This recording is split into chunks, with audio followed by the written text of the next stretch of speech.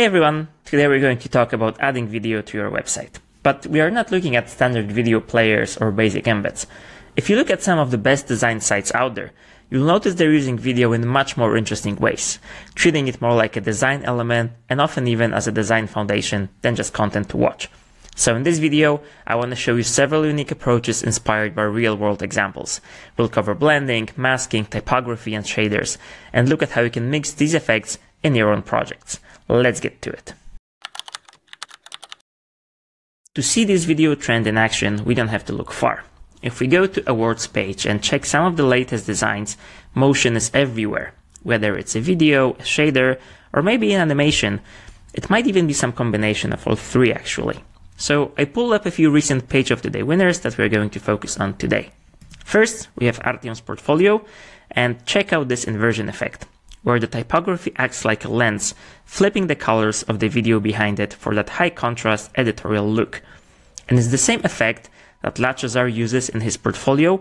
We can see when the object in the background rotates, it changes the color of the headline here. So it's the first effect we're going to recreate today. Then we have Glenn's portfolio, and here we have this cool 3D tilted card that shows just a glimpse of the animation in the background. So Glenn actually does not use a video here in the background, but for our case, we're going to use video and we're going to recreate a very similar effect. Then we're going to look at Creative Giant's website with a cool effect where text essentially cuts through a white overlay, and also it's blurred on top of it, so the readability of the text here increases as well. So we're going to recreate this effect in full. So we're going to have this white overlay with text that cuts through it, and this part is going to be blurred, and the rest of the video is not going to be blurred. It's going to make a very cool effect. And then we can go to the motto page, and we see this very cool editorial video in the background with just simply white copy and a lot of elements on top of it. So we're going to see how switching between inverted and white copy makes our website feel different. Now, some of these might look complex, but these effects actually break down into a few core techniques, like blending and masking, which we can easily recreate in Bolt. On top of all that, we're going to mix our videos with a few shaders to check how that changes the vibe of our website. So let's see how it's done. Now, for this video, I took a bit of a different approach. I've already gone ahead and recreated all of these effects I've just mentioned inside a single Bolt project.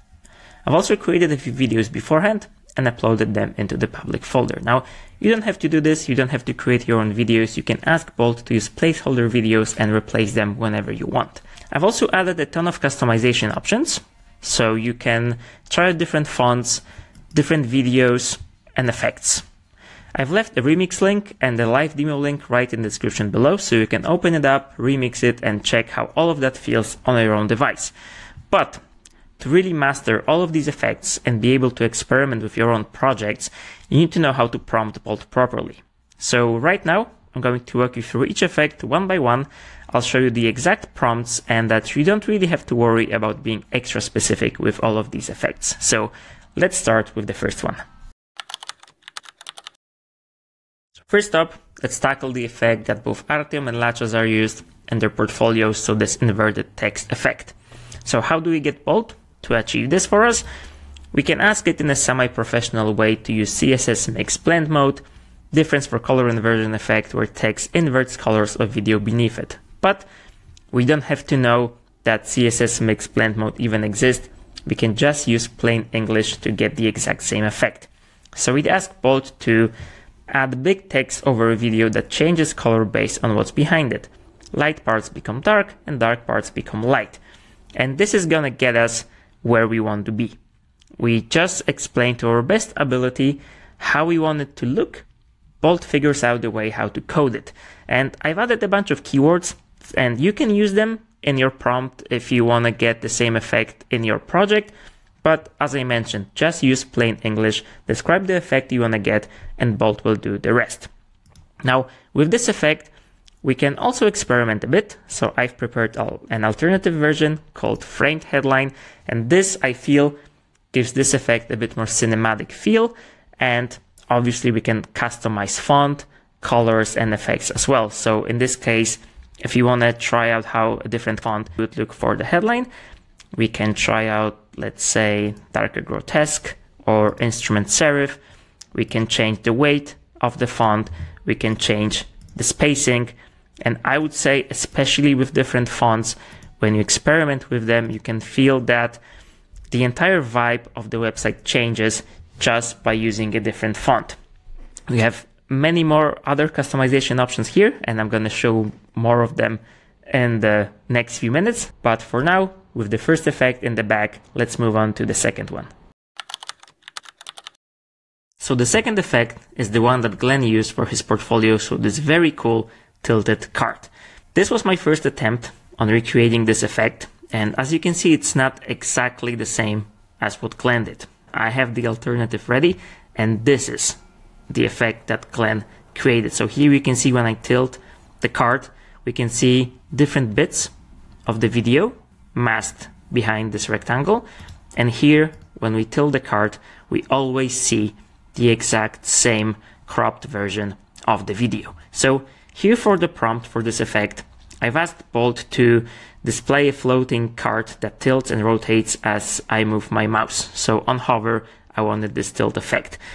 This wasn't precise enough to get the exact effect we wanted, so this sort of a window cart. When we look at the prompt here, what I should have explained to Bolt is that I wanted a mask. So the specific keyword that was very helpful for me to explain this effect was masking. Now, when I've asked Bolt what would be the best prompt to explain this effect, it came up with this. I would have no idea to ask it for CSS clip path polygon that follows 3D projected cart corners. But in plain English, the video peeks through the angled opening. This is closer to what I would come up with for this specific project. So, even myself sometimes, when I haven't seen the effect before and I don't know how to achieve a specific 3D or perspective effect, I try to explain it in plain English the best I can. Good for me that I knew the word masking from the Photoshop times, and I figured, okay, this should explain to Bolt what I want to achieve. It wasn't the perfect word, but it was close enough that Bolt understood my request. And you can always use plain English. You could probably get to this effect without using the word masking, but it might take a few more iterations. So sometimes knowing those specific keywords can be very helpful in getting there sooner. And the more you vibe code, the more you organically learn about those keywords.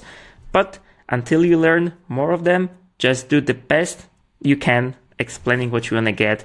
And in a few iterations, you're going to get the desired result. And now we are ready to get to our third effect.